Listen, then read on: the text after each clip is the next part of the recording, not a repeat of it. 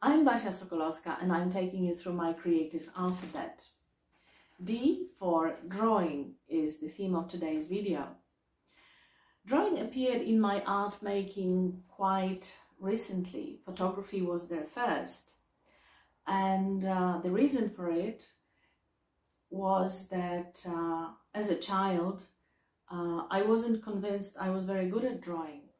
I didn't draw very much to start with, and my best school friend was very good at drawing. And in our art classes, her drawings were very competent and nice, and mine were very clumsy and unsuccessful. No one liked them. I didn't like them either, so I came to the conclusion that I liked the talent and directed my attention to more enjoyable activities. So when the time came in my life when I wanted to make art, photography was the most obvious choice because it didn't require drawing or painting skills or talents. It allowed me to express myself and create images that were sort of within me within the photographic technique. But drawing eventually found its way into my art practice very surreptitiously. Drawing started to appear in my diaries, and then they became bigger and I became more curious. And then they evolved into a sort of continuous practice, probably more than photography at the moment. Drawings offered me something very different than photography. Photography has always a camera between us and the image, and the camera is an instrument. It's a kind of a foreign body. It's something that has a logic of its own, which is a co-author of the image.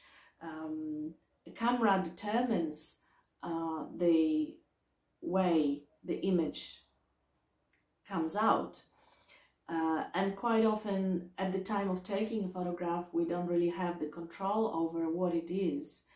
We participated in a very, very different way, very, I would say, external way to the way we participate in the process of making a drawing. Drawing has a sense of a dimension of directness and intimacy that photography lacks.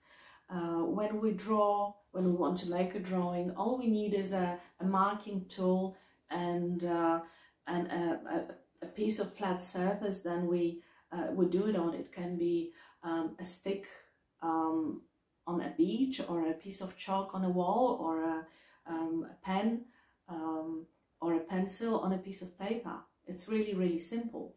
And when we draw, there is a very direct sort of transmission between our eye, our mind, and our body, and the subject of our drawing. And that's something that is quite important for me, that sense of directness, because it creates a sense of intimacy, which photography, because of the sort of presence of a camera, doesn't have for me.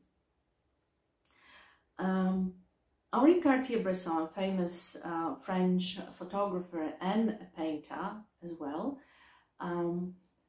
defined the difference between photography and drawing very, very well. He said that photography is a reaction and drawing is a meditation.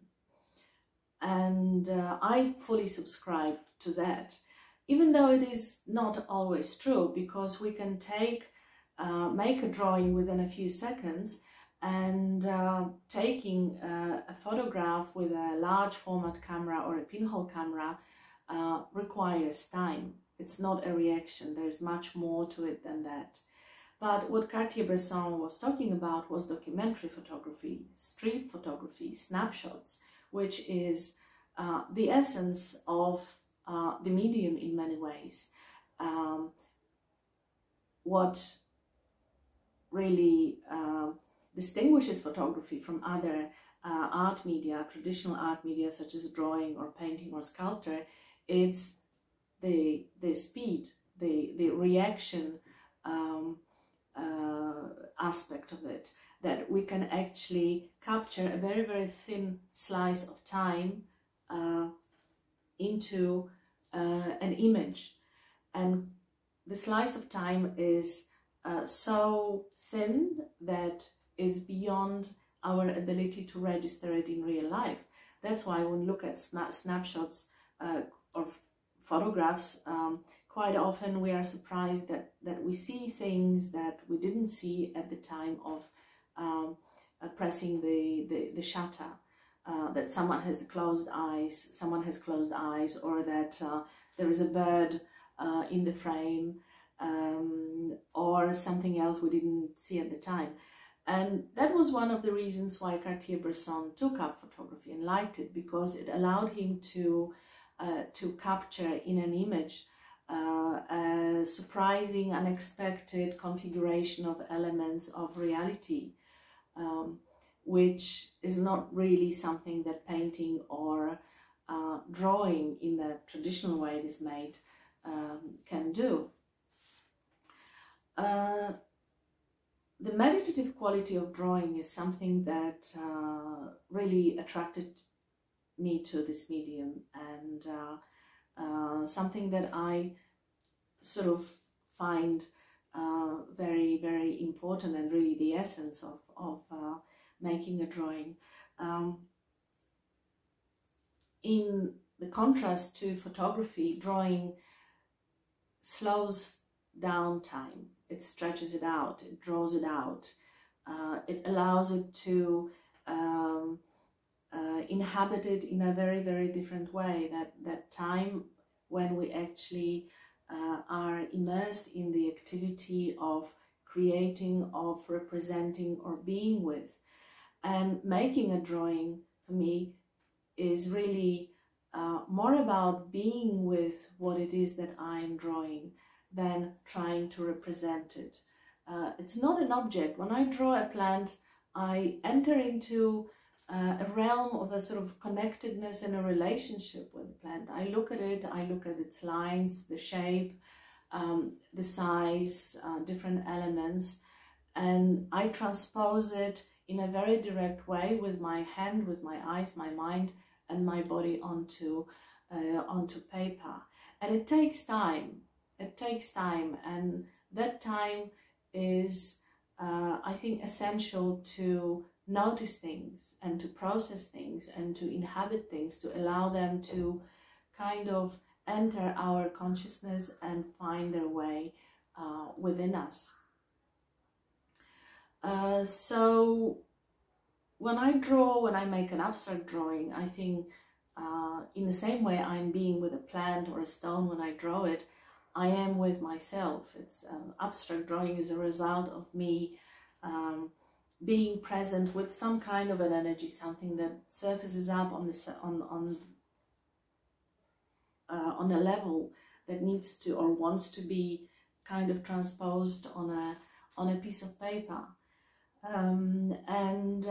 It is very, very meditative. It is a way of being with myself in a very creative way, and in a way that time is essential to